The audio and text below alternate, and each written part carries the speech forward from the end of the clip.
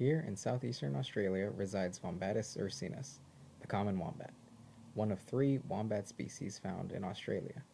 This medium-sized mammal species can be found throughout the rainforests, grasslands, and even the coastline of the southeastern portion of the continent. They are even known to inhabit the neighboring island of Tasmania. These interesting marsupials reach sizes of about 3 feet in length and can weigh more than 50 pounds. Their husky figure is supplied by an herbivorous diet of native grasses along with tree and shrub roots that they dig up with their large front paws and consume using their large continuously growing incisors. These sturdy arms are supported by their dense compact bone structure located in their front legs.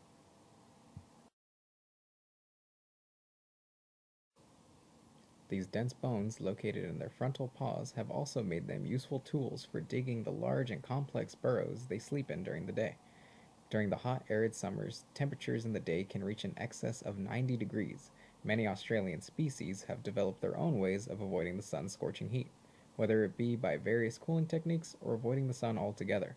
Wombats have decided that digging in during the day and coming out at night works best for them. Their moist burrows help them keep cool and conserve water in ecosystems where water sources can be few and far between, depending on the time of year. Being nocturnal and coming out at night allows them to forage freely without the threat of overheating.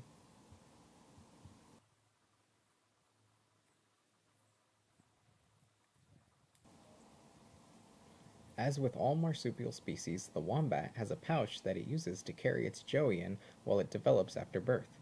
However, because of the prominent role that digging plays in much of its everyday activities, a forward-facing pouch like the ones found in other marsupials will result in the wombat filling its own pouch with the mounds of dirt that it excavates and a very dirty joey.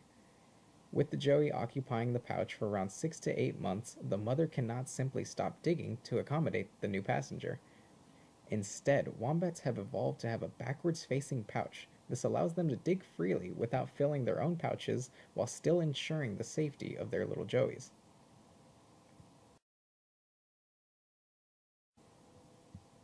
Living a relatively solitary life, common wombats do not congregate heavily other than during the mating season. They mark their territory using their cloacal scent glands to ward off other wombats from their burrows and territories. More physical displays involve deep bellowing growls and teeth gnashing as a sign of aggression to ward off encroaching neighbors. Wombats usually give several vocal cues back and forth before engaging in any physical contact, although physical altercations are quite uncommon.